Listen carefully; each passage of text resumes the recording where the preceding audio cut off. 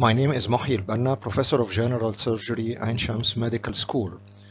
The title of my lecture is Metabolic Response to Injury.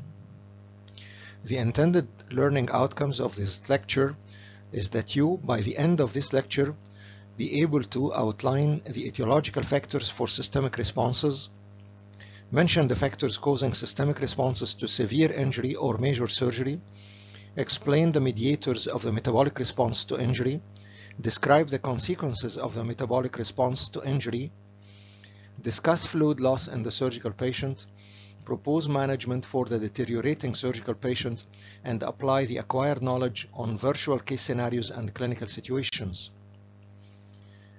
Injury or infection leads to local and systemic responses trying to restore homeostasis. A minor injury or infection leads to a localized inflammatory response. A major injury or infection leads to a systemic inflammatory response, what we call SIRS.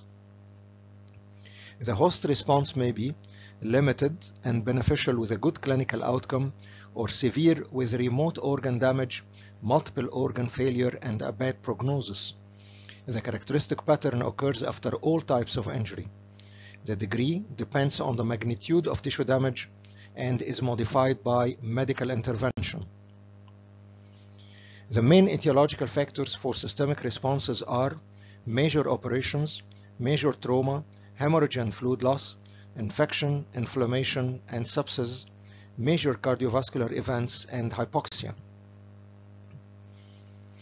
Certain factors cause systemic responses to severe injury or major surgery.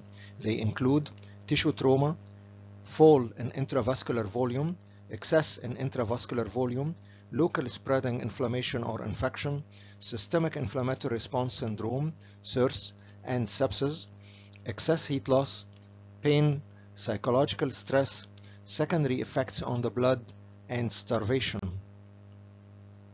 The metabolic response is a complex interaction between several body systems. It includes the acute inflammatory response, the endothelium and blood vessels, afferent nerves and sympathetic activation, and the endocrine response to injury. There are certain consequences of the metabolic response to injury. They include hypovolemia, fluid conserving measures, blood flow conserving measures, increased energy metabolism and substrate cycling, changes in RBCs synthesis and blood coagulation. There are mediators of the acute inflammatory response. They are inflammatory cells, including macrophages and leukocytes, cytokines, interleukin-8, tumor necrosis factor alpha, interleukin-1 and interleukin-6, pro-inflammatory substances, and anti-inflammatory substances.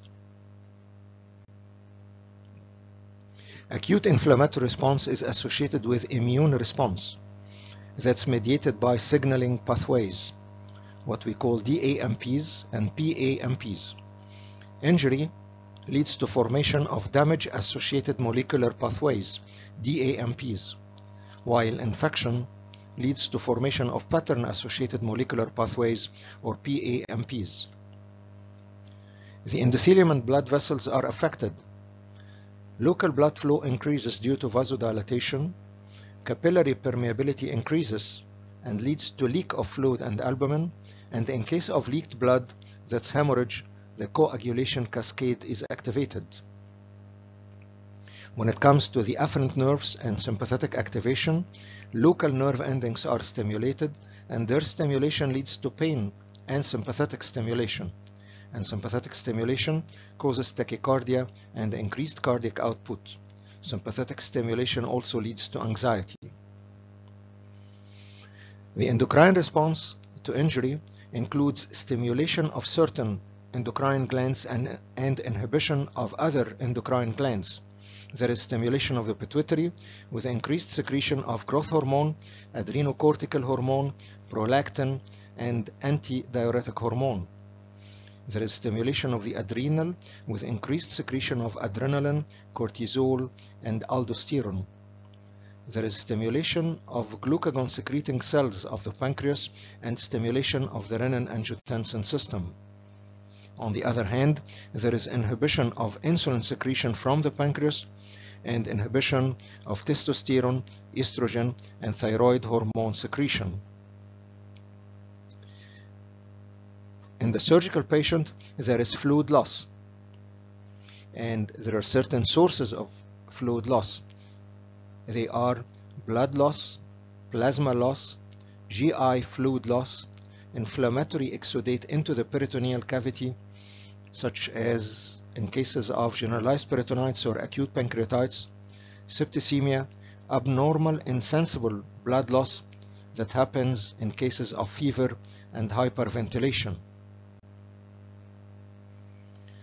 We need to intervene in these cases to save our patients, and the aim is to recognize the problem as early as possible and to correct it as rapidly and properly as possible. And the management includes optimizing the surgical patient, accurate fluid replacement, oxygenation, analgesia, managing the psychological stress and anxiety of the patient, prevention of infection, and proper surgical technique. Please be ready with your questions in the next face-to-face session.